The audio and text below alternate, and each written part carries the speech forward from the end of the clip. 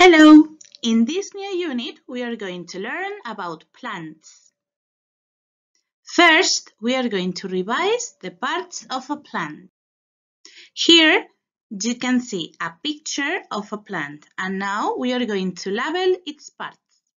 It has got leaves, fruit, roots, flower, and finally the stem.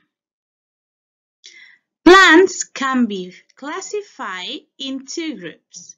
The first one is by their stem, and the second one we can classify plants by how they reproduce.